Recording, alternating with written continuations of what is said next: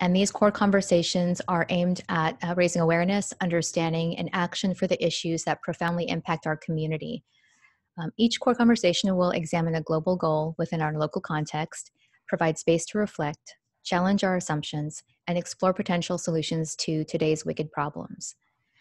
The title for today's core conversation was inspired by freedom writer and Georgia Congressman John Lewis. His quote that said, "If not us, then who? If not now, then when?" And through it, we hope you will gain insight into how racism impacts systemic and generational health, social, and economic outcomes. And we hope you're inspired by the work of the diverse members of our community to address racial discrimination, to reduce inequalities, which is Sustainable Development Goal, or SDG 10, and to promote decent work and economic growth, or SDG 8, for people of color. Most importantly, we hope that these core conversations will move you to reflect on your own role in our community and understand why Black Lives Matter and explore what you can do to be the change for racial equity and social justice. I do want to begin by sharing with you a statement from the Impact Hub Global Network. So as one of the world's largest networks building entrepreneurial communities for impact at scale, the Impact Hub community practices respect and inclusion as we support diverse innovators and entrepreneurs working on solutions to the world's most pressing issues. We trust that our work, which is informed by our 18,000 plus members and the people that they reach in over 50 countries around the world, that our work is actively catalyzing systemic transformation and building to a future that works for all. Black lives are human lives, and we believe that we all have the responsibility to fight for them, to fight against racism, xenophobia, bigotry, and discrimination in any form. We are committed to supporting radical, sustainable solutions to ensure the prosperity of Black lives and to continue to proactively learn and educate ourselves along the way. To everyone around the world engaged in this fight, we stand with you. So thinking about our core values, we in the United States have been reflecting on who are we as Americans? Who do we want to be? How do we collectively define and address racism? What does systemic and institutionalized racism actually look like? And how does it impact our community? What is our role as impact hubs, as individuals in addressing it? And how can we achieve inclusive and equitable impact at scale? And these are a lot of questions for such a pervasive issue, which is why we are so excited that the Impact Hub communities from Baltimore, Boston, and New York are here today with us in Houston to address these issues and provide possibilities for how you and we and all of us can work together towards social and economic justice in America. At 2 p.m. right now, we'll have a conversation with Phillip Yates. And at 3 p.m., Michelle will welcome Kelvin Lyons, Kerry Bowie, and Karen Brown-Stovell in a conversation to learn what other impact hubs are doing. So to launch right into conversation, Phillip, thank you so much for joining us. And would you please tell us who you are and what you do? Good afternoon, Grace. Thank you for the invitation, Impact Hub. Obviously, as a team member of yours on the board, I love everything that both you, Michelle, and the rest of the Impact Hub Houston community is doing here locally, and then also the Impact Hub network on a national level. So glad to be here, and thank you for the invitation. For those of you who have not met, I see a lot of familiar faces on this video conference. It's good to see you guys. But for those who don't know me, my name is Phillip Yates, and I am a founder. I'm an attorney. I'm an entrepreneur. I'm a husband. I'm a dad. That's probably my most important role in this world. And then I would say now it's important to say that I'm a Black man, Grace. So when you asked me to be a part of this discussion, I was just happy to hear somebody who wasn't African-American having this conversation. Right? We've been having this conversation in my household my entire life and in my community for 400 plus years. But to have somebody reach out that doesn't share that unique cultural experience means a lot to me. And so I'll start there. Being a Black man, doing great on one end, right? You know, when everything hit and you gave me a call, and we had our conversation, you, myself, and Michelle. There's a lot of pride now in being Black, and so I can officially say, okay, I'm a Black man, and it's okay. And I know that may strike people as odd, especially if you haven't had that experience. But I'll tell you, for the past 38 years, and I'll explain more in our conversation. You've always had, everybody knew you were Black, and it was okay to say, Black power, Black pride. But when you went into different settings or different rooms or different courtrooms, different boardrooms or different relationships, you had to wear a different face because you felt like you were not as valued. So today, because I see the response of America, I see the response of the community, I see the response of my friends like yourself, I can proudly say I'm a Black man, and I'll be able to wear that going forward. And so, yeah, that's where I'm at right now. Just a lot of mixed emotions, but to see where I'm at today at the age of 38, I have to imagine, what does my dad feel? My dad was the first, I'll say, and I like to call myself a first generation American, because I was the first Black generation to be born with civil rights. My dad wasn't born into a world with civil rights. So if this is my first time feeling whole as a Black man because of the response of America and what's going on in this movement, this Black Lives Matters movement, I can only imagine what he's felt. And then let's go back. Let's talk about his dad, and all the way back to the person who was a slave, and then those who were taken from their land, who I can't even connect with because of everything that's happened over the past 400 years. And so that's where I'll leave it. I'm proud to be a Black man. Thank you for sharing that. It's really powerful. It made me think about code switching, right? And you're talking about wearing the mask, right? Who you are, you have to leave part of who you are at the door when you enter a room. And I think it's really insightful to hear from you how that impacts you as an individual, right? And how does that impact the work that you do? Yeah, that's so as you know, I mean, I've been on this journey in terms of economic equality, economic justice, and solving some of the issues that we have with social injustice for quite some time. And so my work in this space with entrepreneurship, let's start there, and that's where we met. You talk about the code, right? And then so there's the Black code that had its own concept in the Jim Crow era. And then you fast forward through all the issues that we've had to overcome through like the New Deal legislation, the Great Recession, all the way until now, until you talk about COVID-19, there's been something called the Black tax. And I don't know who came up with it, but I read it about a year and a half ago, Grace, and they were talking about those who made strides, as an entrepreneur, those who made investments to try to build wealth. Every time a traumatic event hits in the Black community, it's a reset button. You pay that tax for being that person. And so I'll even say, like, I look up to my parents, and specifically I'll name my dad as a Black man. He was always there to be a safety net for me, my siblings, and a lot of people in my family and community, but he's being tapped. And so now that he's in soft retirement, I say, who's going to take care of him? And it shouldn't have been that way. He should have been well taken care of based on the labor that he committed into building up his community, taking care of his family. But because of the density and the distressed assets in our community, we're getting hit with that tax every time there's a traumatic event. And so that's what you're seeing right now. You're seeing a depleted or a community of distressed assets. And they're trying to figure out, how do I now become valuable in the community? And so that's why I see in entrepreneurship. In law, I feel like we're a lot of us are energized, because we are one of the few professions that, if, once you get our gold card that I carry around with me everywhere, no matter what goes wrong, we have a responsibility. I don't care how you feel. I don't care if you're on the left side of the aisle or the right side of the aisle. If you have that bar card that I'm referring to as a gold card, you have a responsibility to uphold the Texas Constitution and the United States Constitution of America. And that's what we all swore to. And so I'm empowered every single day to fight that fight, whether I'm in the courtroom, whether I'm in the boardroom, or whether I'm in the community with my sleeves rolled up, combating.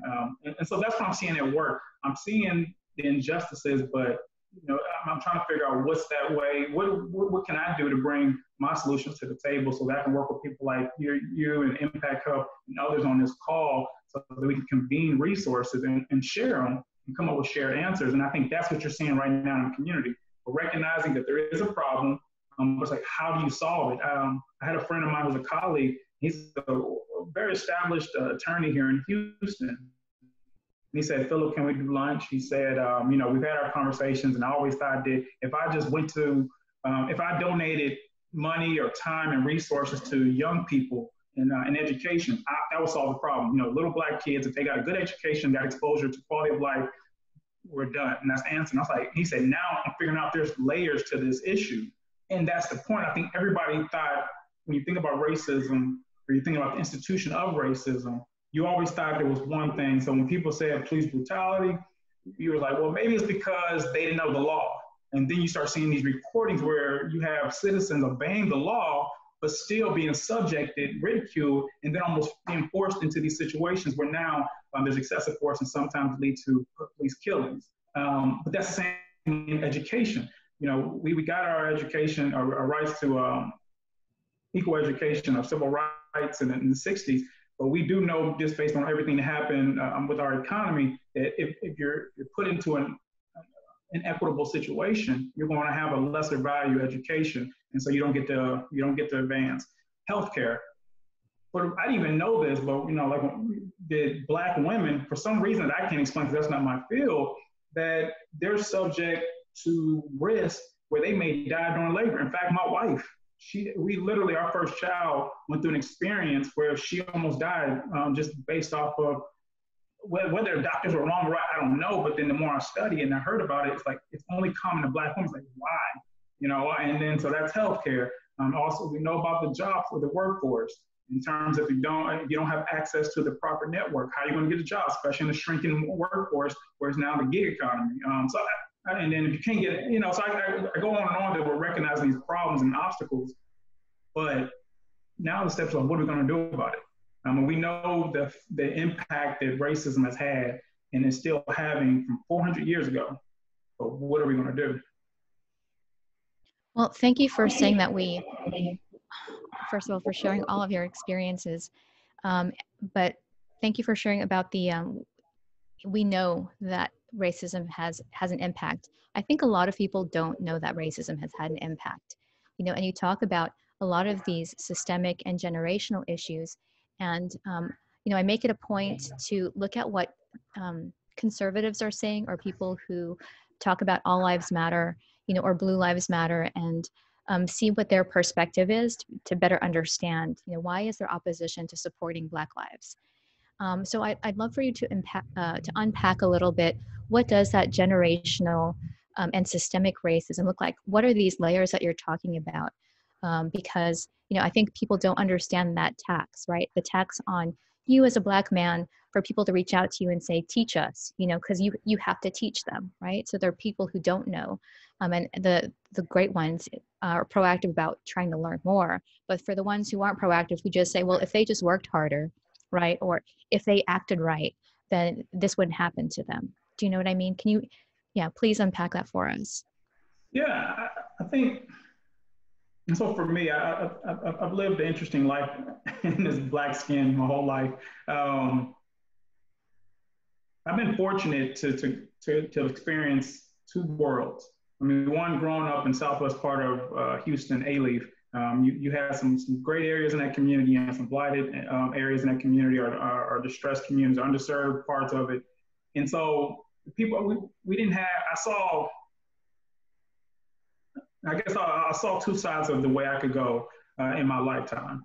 And growing up, there's a problem with access in my generation. I think the new generation of leaders will have something else that they're exposed to. But for us, based on, you know, we talk about the New Deal and those de facto discriminatory laws that were passed after the Civil Rights era during that time, you had a certain group of people that came into the workforce economy, this new desegregated economy, where they had just the education. And that's all you really had. And so Phillip's born into this world. He sees, you know, Black mom, Black dad. Dad has a job, but that's it. He has a job. He doesn't really have a profession yet. He has to work into a profession that he's accepted in. Mom takes care of the family. That's her main job. That's all you know, is you take care of your job. The TV shows you two types of people in this time frame. It shows you, you know, the happy, the family that has the mom, the dad, the dog, the son, the daughter, this big house, the white picket fence, and they're all white. They're all blonde hair, blue eyes. Everybody who's pretty on every commercial is blonde hair, blue eyes, or they're brunette, but nobody has dark skin. Nobody looks like you, except when you talk about violence, you talk about crime, you talk about drugs, you talk about evil, that's when you get the black face. And so you grow up understanding, okay, what do you have access to and what is it you're supposed to become when you grow up? We have now, there is a good side about being black. You can be a hip hop artist, so you get access to rap, you get access to basketball, and then you get access to crime. You're talking about, I'm going to get to All Lives Matter, but first you have to understand the plight of the storyline of the black man and black woman, and then why they get to this point when you say, if they just do right. And so if all you've been exposed to, and this is Phillip, I had the drug dealers. In fact, my older brothers were the biggest drug dealers at that time. I have friends still locked up because of the crimes they had to commit because that's all they felt like they had options to. I chose basketball. My brother chose rap. Basketball got me to a point where I didn't go down that lane. I still made mistakes, and that's because I'm just human. But in terms of the pathway I picked, it was because of sports. And then I had a family.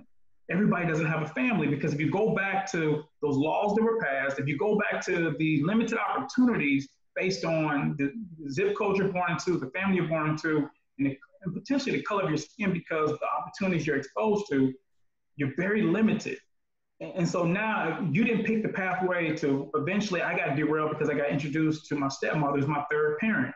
We're now introduced to law, and that's how you get Phillip Yates. You get people, you get parents that had a legacy of giving back. You had a mom that she wouldn't let anything happen to her kids. She was gonna make sure PJ was all right. And you had a dad that was a business person and a community developer, and so that's how you get me. But I'm one decision away from being that drug dealer. I'm one decision away from being that person locked up until he's 55 for armed robbery.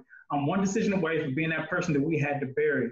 I'm one decision away from not being Phillip Yates and, talking to my good friend Grace Rodriguez about issues that matter to me and my community, and then having a role in bringing a solution. So when we talk about our All Lives Matter, there's nobody else in the history of mankind that's had to be subjected, despite what the law say, despite the issues that have been identified, they still are subject to these same societal pressures. So yes, all lives do matter, but until you recognize that this is what's going on in real time, I'm not even talking about 1691. I'm not talking about 246 years after that, and the fact that you say that we've been free that long, and we still have only achieved 1% of wealth in this economy, and this is 400 years later. We're giving you real reasons, and then it took a group of young people to use technology and to say, you know what, to heck with it. We're going to do it our way. And then finally, 5 years after they were established, they showed you enough videos. It took an unarmed man. It took no guns to be involved. It took 8 minutes and 46 seconds of all of our time for us to finally realize there's a problem with racism. And we're talking about all lives matter. It's just not a common sense argument. Now, as a Christian, as a man of faith, and a man who's represented a lot of walks, and I protested for other people that had nothing to do with me.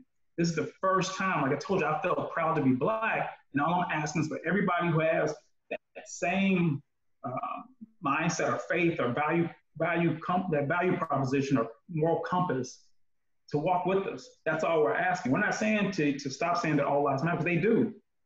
But until Black people stop being murdered, until every time we come up with a negative statistic, whether it's with education, health, wealth disparity, business, anything that's not hip hop or rap, hip hop or crime related, until it's not something positive that says Black people are now equal, or there's a reason outside of that you can compare me not by my color, my skin. You just say, you know what, if you're born in this zip code, you're going to be poor. But no, we can actually go to every standard and it talks about economic development and wealth, and Blacks are in the last place.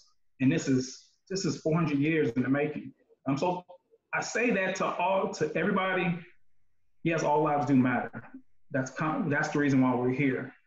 All we're asking you is to make it so that we no longer have to have a conversation about only Blacks being killed. Nobody should be killed. So it is a social justice, right? And I don't anybody who has that argument, as somebody who does his best to stay current, I know there's only 40 million African Americans in the United States. Now, I know not all of us are in poverty. Not all of us are walking the same walk in life. And I know there's 28 million white people that are living in poverty right now. So the question about equality is for all of us. And so, yes, I do want to continue to promote that. And that's what Equiliberty is about, making sure there's equal access to everybody. But right now, we have to redirect our resources to the African American community and finally solve this problem. I appreciate that. What I've been saying to people who now say all lives matter is they do. And that is why you should show up for Black lives just as much as you show up for other lives, right? So it reminds me of, I don't know if you saw the video of Kimberly Jones, where she talks about at the very end, she ends with, you're lucky that all Black people want is equality and not revenge. And she talks about how we don't own anything. She's an African-American woman, and she's talking about how we don't own anything because there has been systemic and generational racism. So, it reminded me of, I'd gone to a gala for a national nonprofit organization, and the people who were being awarded were talking about how they, were fourth or fifth generations of supporting that organization. And the first thing I thought about was, because you had the privilege to, right? Like a lot of people of color, or most people of color, did not have the opportunity to participate in any kinds of organizations couple generations ago, as you were saying, with your father and your grandfather. So I'm wondering, how do you change this? How do you address this in a way that helps change the system? How do you disrupt generational poverty or generational disparity and turn that into generational inclusion and equity? So you mentioned Equiliberty, and I know that you're also co-founder for the Diversity Fund. Can you talk about what you're doing through those to help right those wrongs? Yeah, no, absolutely, Grace. As you know, I've been trying to monitor this problem for a very long time. And I was on a call yesterday with the Buy Black group. And so John Hope Bryan, who's been doing an excellent job in this space for decades now, he stated that over 50% of the African Americans in this country have a credit score below, I wrote it down, 620. And so if you think about that, that's not all poor people. So that means there's an access problem here. So that means no matter how hard you work, how many degrees you have, how great of a job you did of not interacting with the laws or breaking any laws, no matter how much you save, you still are handicapped in your ability to create wealth and pass it on to the next generation. Now, for the year 2020, they're predicting that over $750 billion are going to start passing hands. And none of that belongs to Blacks. And so what I'm trying to do at this, a small percentage of that, is we create two approaches. Really, it's a cradle to grave approach that I've been working on. One, let's say Diversity Fund Houston, which I can't take all credit for because I've had the pleasure of working with my co-founder, Tiffany Williams, and then also Kylie Summers. And also, I'll tell you, Grace, and I want to make sure everybody knows that you were a big inspiration on how Diversity Fund Houston started. When the technology and innovation hub for the city of Houston first came online, which was a couple years ago when you founded Station Houston, I started recognizing that a lot of the businesses that I've been fortunate enough to grow along at the Houston Area Urban League, at their entrepreneurship center, were now interested in tech businesses, but didn't feel like they were welcomed or included. And then as they went through these challenges, they also started identifying issues with getting access to certain rooms or getting the response they needed in terms of whether it's the product development or access to capital. For you, Grace, you let us in. You met with us. You introduced us to people in your address book. You helped us build relationships. And fast forwarding 2 years, 3 years later, now you're still serving on our board at Diversity Fund Houston, which is designed, for those of you who aren't familiar with it, to help out with the friends and family round for those who are African American or Hispanic or Latinx, and they're trying to build technology and high growth companies. What we identified, just like we're talking about, is if you look at the credit piece, and we talk that we're having that issue, and then you also go back to the conversation Grace and I had regarding the Black tax. Well, that's your friends and family round. And then you throw in COVID-19 or any traumatic event that you can think of that may happen. You think about if there's a distressed asset, whether that's our, and which is, we have enough data to show that that's what our community is. We don't have friends and family that can write a check. And even if it's to a vehicle that's worthy of that investment, just like his counterparts from another race, they can potentially achieve goals that can create wealth in our communities. And so we want to be that friends and family round, and we started that right now. With your help, we are now in the process of securing $3 million in our first fund, which is the GRIT Fund.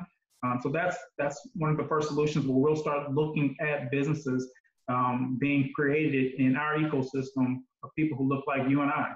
People look like everybody that I can see on this call, and those people just looking for an opportunity. So we're going to build diversity through people's capitalization tables. So through our investments, as long as you have a diverse founder or you meet that that threshold and that we set at our board meeting, we'll talk more about that another time, then yeah, we can start making a change through investments. But not only that, we're going to use the Diversity Fund Houston platform to convene other resources. I've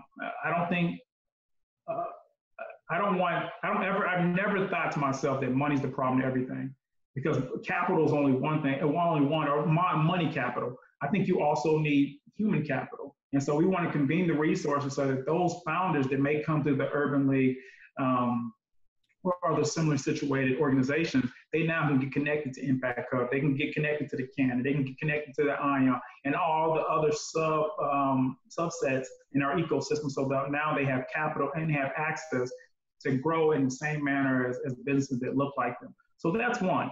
And then on the other side, which has been my baby for years, Equiliberty. This is actually a concept that came to me roughly about 12 years ago. I was talking with my cousin, and he introduced me to an economist/lawyer by the name of Louis Kelso. He actually started the employee share, he helps with the legislation behind the employee share ownership plans for corporations, so that employees will have more value, feel more, they have more ownership in these corporations, which did well. And so he used that concept was spun off of something called binary economics. And after studying that for some time, I looked at it as a model that could be done inside our community. Binary economics is basically a way to level out production and consumption. And so if you look at the Black community, we know that we have dollars passing through. It's not circulating. I believe it's like some seconds or hours in terms of how quickly the dollar leaves the Black community. But we also have a $1.2 trillion spending power in the Black community. So we have money. But that's consumption. We also know that Black people aren't afraid to work. So back to the people who think we're lazy, no, Black people will hustle their butt off. I got friends that have about 5 multi-level marketing businesses. They have their own, they'll cut hair out of the yard. They'll even sell drugs at one time, and then they'll cook. They will do anything to work. I mean, I've never met, I don't have very many lazy Black friends or family. Now, is it productive? No, all right? I will be the first one to say that we haven't been as productive, or maybe we wouldn't be in this situation today. And so what Equiliberty is doing is looking at the fact that we do have assets in our community. We do have creators that will create something beautiful out of nothing, out of a problem, out of inspiration, out of just a sheer desire to feel empowered that I am a creator. In fact, I know you've helped out plenty of our founders and creators in our community, Grace, and a lot of times you'll see them hashtag away. I'm guilty of the hashtag. I mean, they're empowered. I mean, there's something about being an owner and a creator, but what we need to do is make sure that we use those distressed assets and add value to them. I'll get back to Equilibrium because what's been happening so far, and I'll talk about creator. Being a creative is something that I think we all can identify in the Black community. If you look at the hip hop industry, which we created in the late 70s, early 80s, that was something just like the conversation I was telling you, the topic I was talking about with our Black skin not being proud. We owned hip hop, but when we left our homes and our communities, we were afraid to embrace it. In fact, we were taught by the people who the gatekeepers of the establishment, that if you looked or had the image of hip hop, tattoos, the graffiti, the way we wear our shoes, the way we dress, there's no way you can get a job. You don't look the part. But now look what's going on. Well, first, there's like $70 billion in hip hop industry being appropriated by people who don't look like us. You look at the CEOs and the founders, those people then wouldn't capitalize off the same creation and made money off of it. You have your Jay-Z's, LeBron James, but those are one-offs. We're talking about all the countless of people who didn't get to choose basketball or get introduced to a Judge Yates. They made the decision, and they actually had to go down the lane of crime or whatever have you, and they never got a chance to own anything and be a creator. We want to go to all those people who were dreamers and creators and show them, yeah, you might have lost hip hop to America, but there's other things you're creating in your backyard or in your homes or in your communities, at your churches, with your friends. And we can now help you build sustainable businesses so that we don't have to continue to have the black tax and have to continue to hit the reset button. And we're going to do that through shared ownership. Going back to that great call even with John Hope Bryan, he talked about one aspect. I was able to talk about law, but somebody able to talk about finance and so on and so forth. But what if we did that every day in our community? What if every time somebody decided they want to create something special, there was a space for them to go to with other people who created something special and them to share in that, and then they can say, okay, this is the answer we think works. That hasn't always been the case in our community where we've been able to co-create. In fact, we've been put inside this box from the very beginning. I've studied in our group at the Urban League to a point where I don't even think a curriculum is necessary anymore. Necessary because I don't think it's productive for us. So going back to Louis Kelso, in terms of making sure that you not necessarily decrease consumption, but increase productivity, but it's productiveness. And that's what this technology platform is supposed to do. Find out what's going to be productive. If you don't make a certain amount of money, having a savings account is not going to help you achieve wealth. If you can only put 5 cents away, you're going to die with $5 like the national average of Black women in America. But if you're working as a chef, and you only have $5 to put away, but somebody teaches you how to own your own chef business while maintaining your employment, maybe as an independent contractor because of the gig economy, and somebody gives you all the tools so that you can build a sustainable business, so that you can create jobs, pay your taxes, be able to qualify for the PPP, be able to then now take some of their retained earnings and put into a savings account. Now you're talking about how you're solving a problem. And that's what Equiliberty is going to do in terms of taking all the different neighbors and employees that Louis Kelso talked about in his binary economics, and giving them the tools so that they now can create wealth as a community. And that's without taking anybody's property away from them. And I think that's the most important part. I'm not a legislator, so I'm not here to talk about who to tax, but I do believe that if we all came together, we can solve the problem together without taking somebody's property. And Equiliberty, that's what it's going to do. Yeah, I think that's critical. You're talking about building wealth as a community. There's so much research about how powerful Black buying dollars are. And so if people start considering how do we reinvest in our communities and start working towards ownership of assets and not depreciating assets, right? But true assets that build generational wealth. This is where structures like Equiliberty, the Diversity Fund, and some of the other organizations that will be presented at 3 p.m. can help drive more equity and more equitable solutions for different communities. It's really interesting that you talk about hustling, right? A lot of people talk about side hustles like it's this big trend, but I know in communities of color, we've always had at least, it feels like 3 to 5 different jobs. And it reminds me of, I don't know if you remember In Living Color or if you're too young for that. I'm fine with being as old as I am. Where they there's the Jamaicans. That was a sketch where if you had less than 7 jobs, Wait, am I old now? Wait, what happened? I was the young guy in the room, not anymore. But I wonder if there are other things that you're seeing. One of the things that was really powerful to me, I went to SoCap, or Social Capital Markets, this conference that happens in the Bay Area every year, where impact investors from around the world convene. And they were talking about the rise of opportunity zones, right? And the idea that people could now invest in opportunity zones, which are economically depressed areas of different places, to spur innovation within those communities. And what people were finding was it just allowed rich people to go in and buy property from poor people. So there was a lot more, the potential for a rapid displacement and gentrification was happening. And there was one group in Oakland, though, that decided to develop a land trust. so people could pool their money together and then actually purchase these properties. So then again, it was a collective. And I find that that might be the fastest way to getting to equity, is how do we work together as a collective?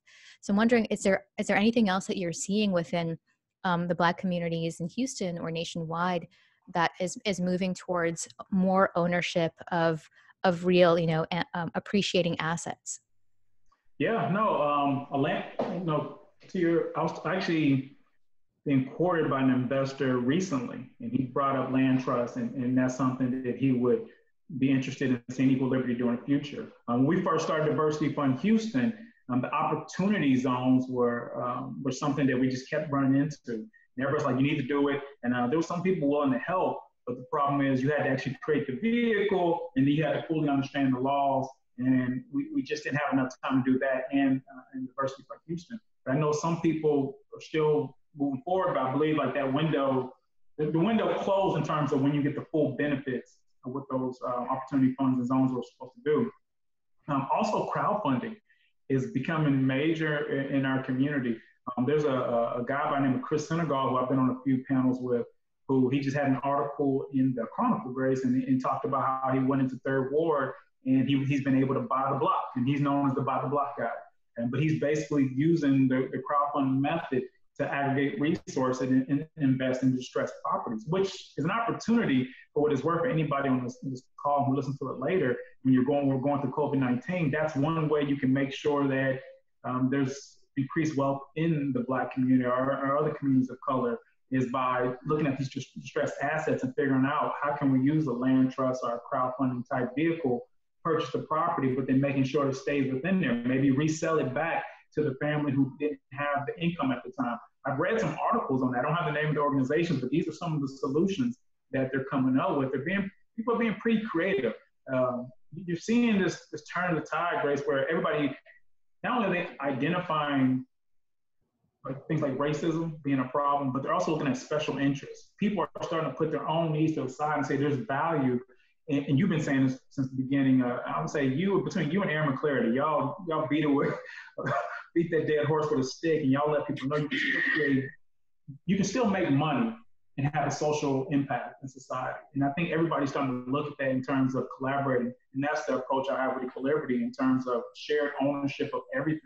And that's kind of what I've been fortunate to learn through my work at the Urban League. And one of the special, unique experience I've had is really getting people to believe in the virtuous cycle. And so in terms of, as you learn something, you come back and teach it. And that's a way for you not only to build your own credibility, but you can build credibility in that community. And so you're seeing a lot of that right now.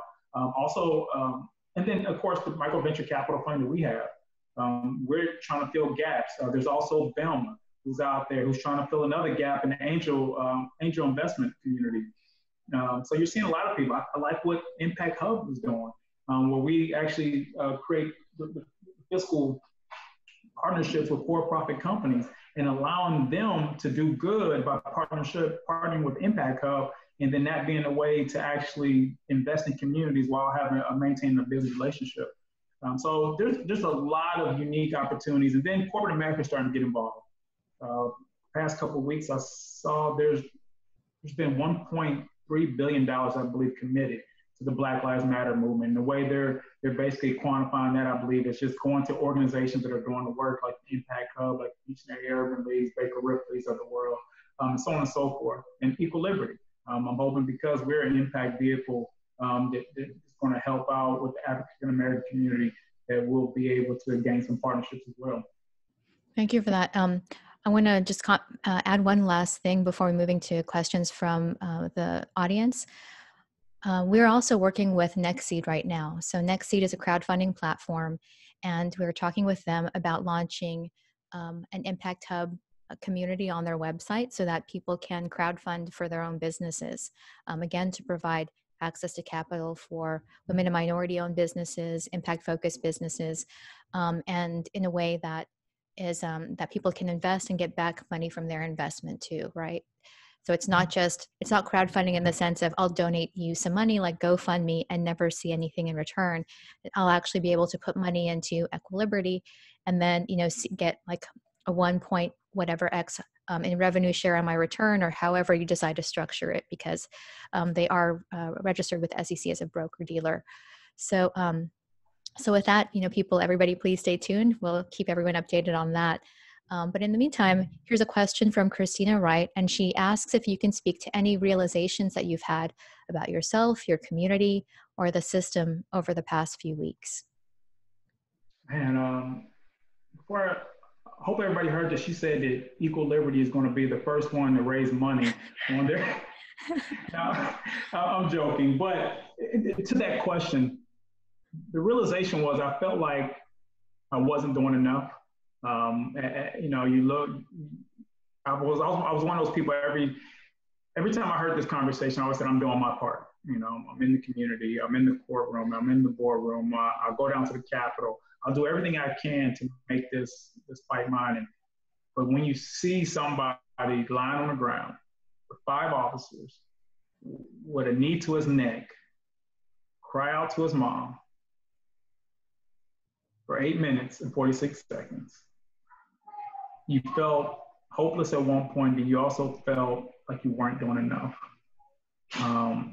And so that was my realization that I have more work to do as a Black man, especially as a Black man that's never been afraid to go into another community, whether it be a traditional, predominantly white community, a predominantly Hispanic community, the LGBT community, the people who are living in below poverty, the top 1%. I've the people who are in jail, the gangbangers, the rappers, the ball, everything. I've had all those experiences.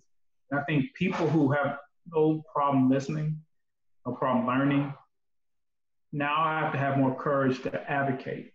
And I've never been voiceless, but I don't feel like I've been using my voice enough. And so I'm not saying that I have the answers, but I think the more opportunity we have to speak on how we feel, especially with those who have mutual respect and trust with each other, then we'll solve a problem.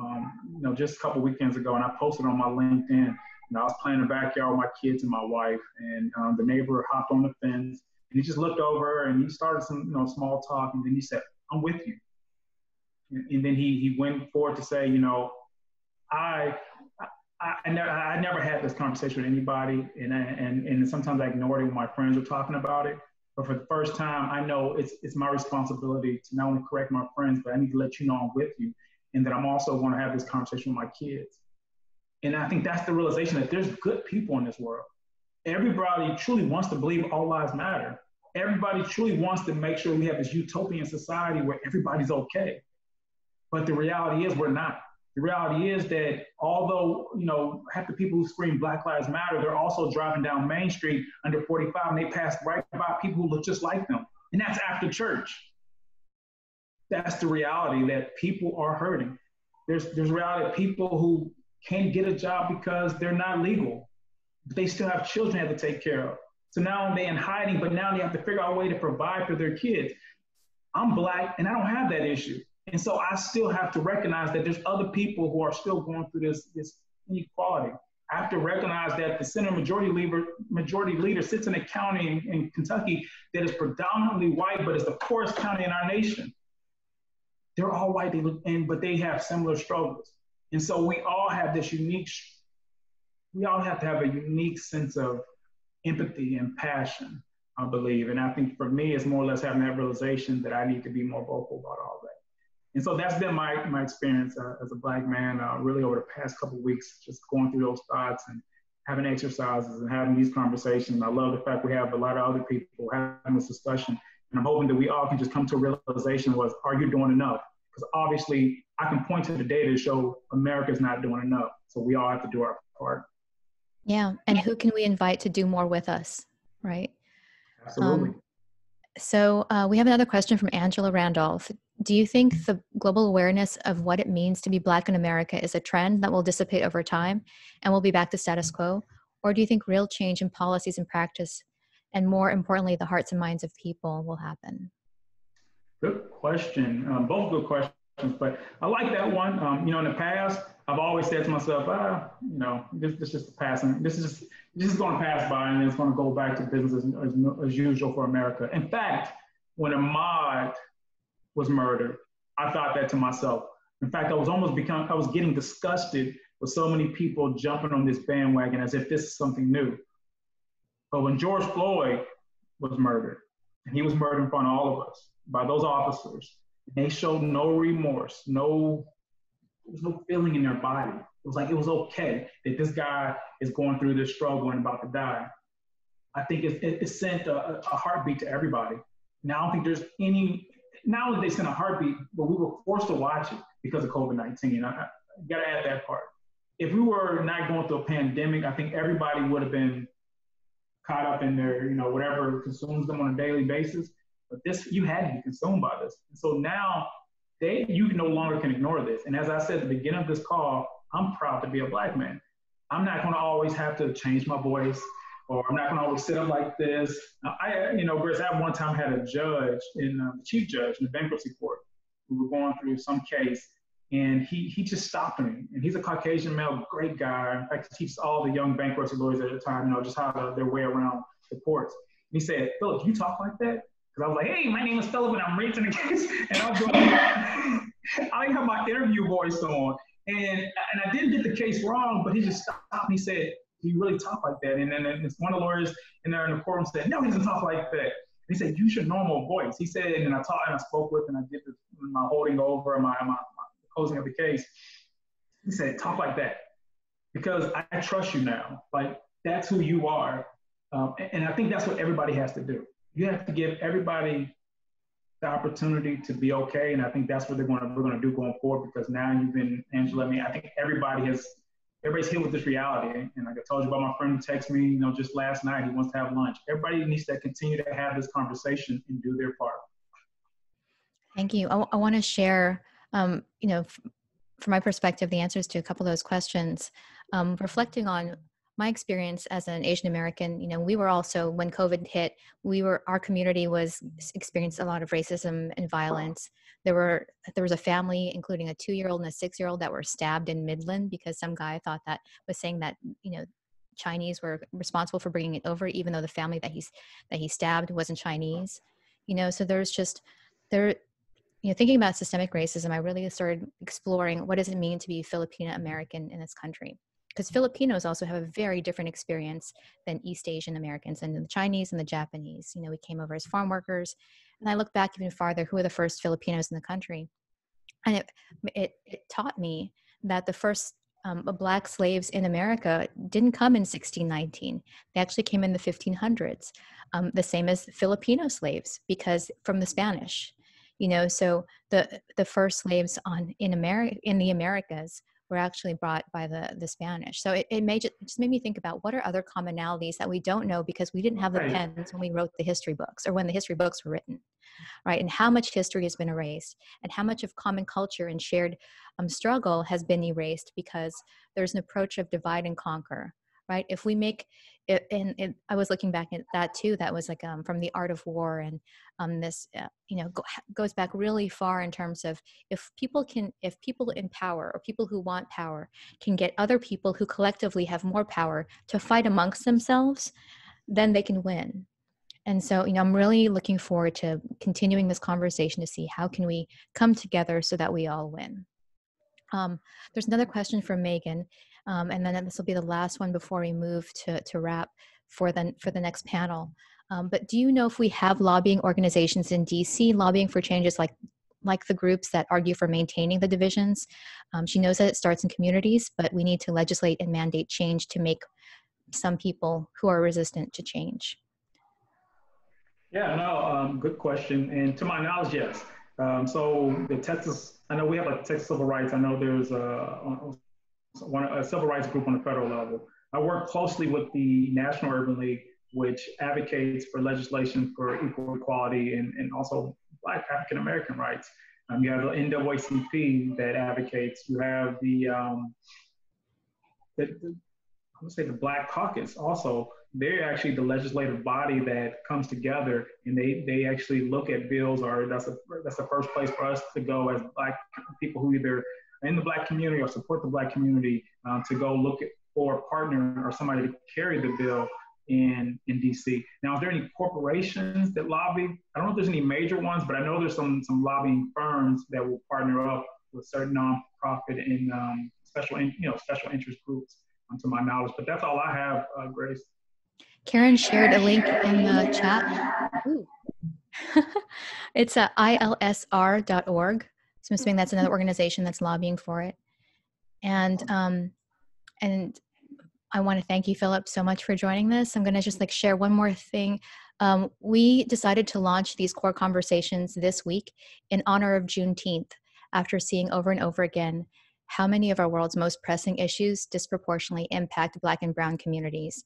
In Houston, for instance, we actually launched PPE for the People to provide personal protective equipment for workers of color in the places in Houston, which are again predominantly Black and low-income communities that are being heavily hit by this disease and the coronavirus. So for those who don't know what Juneteenth is, especially if you're not from the U.S., Juneteenth commemorates June 19th, 1865, when Union General Gordon Granger read the federal orders in Galveston, Texas, which is less than an hour from us here in Houston, that all enslaved people in Texas were now free. And while this is important because even though the Emancipation Proclamation was formalized and officially freed the slaves almost 2.5 years earlier, because Texas was the most remote of the slave states with a low presence of Union troops, the enforcement had been slow and inconsistent. And so we want to make sure that we don't take that long to get you the resources that you need to take action. After the session, you will receive a follow-up email with a lot of the links that we referenced, to the organizations and efforts that we referenced, including more, how to be an anti-racist, how to be a better ally. There's different guides to allyship. And then, excuse me, we also will send you links to Juneteenth talks, workshops, and celebrations that you can participate in online. So there's a lot happening from tomorrow through Sunday around Juneteenth to continue this conversation and see how can we move towards a more inclusive and equitable and just society. We also invite you to be a part of the Impact Hub community. So become a member and support and donate to the Impact Hubs that are closest to you.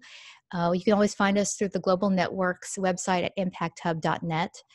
And if you have any other topics that you think that we should address, or if you want to share your experiences, please feel free to do so on our Facebook page. It's facebook.com/impacthubhouston, or just contact us again through the links that are included on impacthub.net.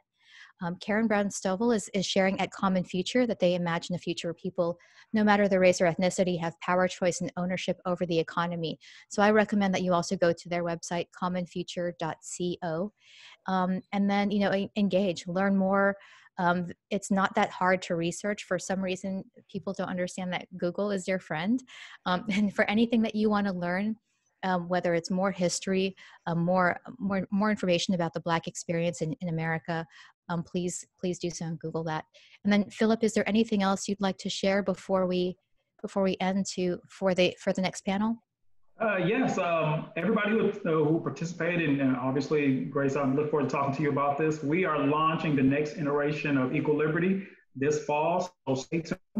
August, we look to partner with everybody. That's really what this is all about for us in terms of, like you said, Grace, and we want to co-create what that next opportunity looks like. I know we talked about going to Washington and lobbying, and we can do the same thing at the state level. But I think this is a moment in time where we all can take individual ownership of this problem that we have and come up with collective ideas. Let's imagine together. Let's come together and let's hopefully come up with solutions and share answers together. And we hope you can do that with Equiliberty this fall. So thank you, Grace. Thank you, Michelle, Impact Hub Houston, and everybody else involved in the Impact Hub Network. This has been great. And I'm loving the core conversation. I look forward to seeing and participating in the next one.